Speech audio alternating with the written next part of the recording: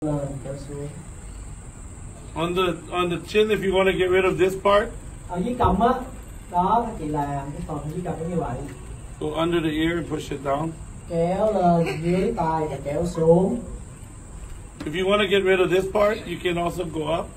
Đó, các chị muốn cái phần so notice I'm kind of, I'm not putting a lot of pressure, but the front of the lumi is high, and then I flatten it. Cái gì đấy nha, tôi không bỏ nhiều áp lực vào mặt của ta, không đè mặt xuống, like mà tôi kéo lên thôi, kéo giống vậy nè. And then I'm flattening it and pushing. Và tôi kéo này tới chỗ bài tí đó, This is called lifting and pinning. Cái đó gọi là cái kỹ năng kéo lên và ấn xuống. I'm lifting and pinning. You see tôi that? nâng và tôi ấn nhẹ vào da. Flat and then pressing flat. Tôi lên và tôi ấn vô, tôi kéo lên, tôi ấn vô.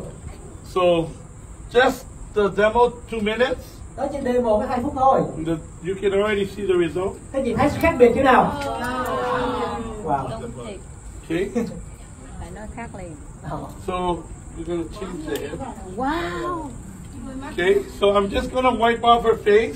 Thì bây giờ lau mặt cô ta cho chị nhìn cho rõ hơn. So I usually spray a little bit of napka. Và tôi thường nó xịt một ít napka vào. Xài xịt khoáng. Ôi chị đó hả? Xài nước. Nhớ che mắt xịt chị. Đứng kế bên thì kém đi. And then I just the same motion as I did the lumi demo. Để ý nha, khi chị lau mặt người ta cũng vậy nữa, cùng một cái cách mà chị chạy máy lumi, chứ không phải là muốn lau sau lau.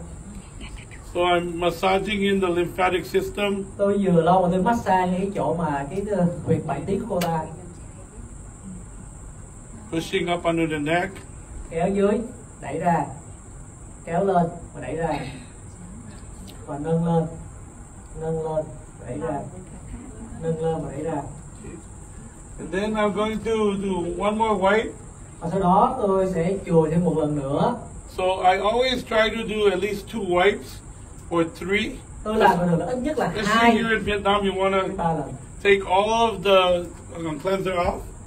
Chắc chắn ở Việt Nam chị phải lau làm nhiều lần rồi, làm sạch cái khuôn mặt. I don't want to leave them sticky or. Bởi vì có việc điều kiện khí hậu, tôi muốn làm da của họ trở nên nhờn nhớt. Especially in their hairline. Đặc biệt là cái phun trên If tóc you của did this họ. properly, the gel will be all in front of their hair, all the way to the back of their neck. Cái gì nếu làm đúng á, thì cái gel á, cái cọng tóc á, nó sẽ đi vào xuống cổ của này. So, for example, you know when I did her face? Nhìn vào khi làm ví dụ khuôn mặt của ta nè. I made a straight line, but I'm going to wipe little past the line. Tôi làm một ly thẳng nhưng mà tôi kéo ra cái chỗ mà cái like you know, like here. Như vậy là như vậy là đó, cái chỗ mà chân lai của ta đó, kéo xuống và kéo ra. Okay. And then make sure that the hair is clean. Và các chị phải chắc được rằng là tóc của cô ta phải được sạch nha. Okay. So now what I'm going to do is I'm going to take, we will normally just finish with a pearl. Còn bây giờ là chúng ta dùng cái dập your face. But since they want to demo our accent. Nhưng mà khi các anh chị muốn khách hàng muốn dùng cái accent cho mắt á. So what I'm going to do, accent is to reinforce the capillaries in the, because what's happening is the capillaries are leaking, so she's getting dark circles or bags under the eyes. Đôi khi là cái nội tiết tố, cái phần mà sắc tố của ta thay đổi, cho nên người ta có những cái bọng mắt và mắt bị thâm quầng và đen. So what accent does is it will help reduce that inflammation, but also long term, this is incredible product. It will reinforce the capillaries over time, and you will have no leak. And literally, once you do that, the dark circles disappear. Và cái công dụng của accent này là giúp giảm viêm và giảm sưng ở dưới bọng mắt của cô, và dần dần lâu ngày cái một cái tác dụng lâu dài á, sẽ giúp cho đánh tan. So I'm going to put it in the lymphatic points. Tôi bỏ vào các cái chỗ huyệt bài tiết nè. Okay, and then under the eyes. Ở dưới mắt.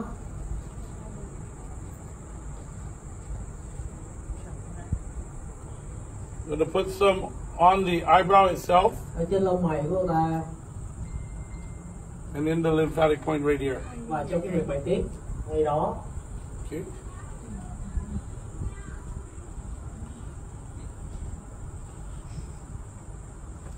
So now when you use accent, bây giờ cái chị dùng accent đó, it's really soft. You don't want to press hard. Nó rất là mềm mại nha, các chị đừng có làm mạnh, thật là nhẹ nhàng. kéo lên. I'm pushing it on the lymphatic point right here. Tôi bỏ vào những huyệt bài tiết, tập trung vào những huyệt bài tiết trên mắt của cô Going across. và bay ngang qua chỗ bụng mắt của cô. Lymphatic point here. Và một huyệt bài tiết ngay đó. Under the eyes. Và dưới mắt của cô. And you want to work on the bone. Và sau đó chị nhìn vào những bọng như thế này, đi vòng vòng qua xung quanh mắt của cô ấy. So you notice that I'm not really just going across the bag over and over, not like that, Chị right? để ý nha, chứ không phải tôi chỉ vòng qua vòng lại vòng lại với cặp mắt của người ta, mà nó đi vòng vòng theo cái bài tiết của cô, còn bài tiết còn hốc mắt.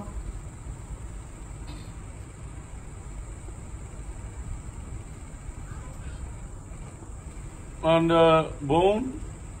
Và dưới cái hốc mắt dưới đây, dưới chân mày. Right here, yeah, right here. Đó đó. So you notice I'm not flat, I'm aiming it up. Các chị đấy nha, tôi không phải là giữ cái máy lumi nó bằng phẳng mà tôi hơi nghiêng lên một xíu. And I'm just writing it on the bone. Và sau đó đưa vào trên hốc như vậy. You want to get an eye lift, you just massage here. Yeah.